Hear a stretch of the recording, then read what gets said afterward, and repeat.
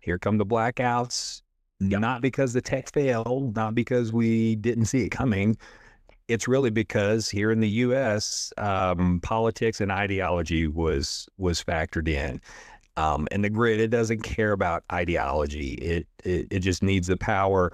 That's what we have to have, and we just made sure we're not going to have enough unless we really go in with a clean energy. So obviously, clean energy still works. It's still Yep. faster, cheaper, smarter than Yep. anything else on the table.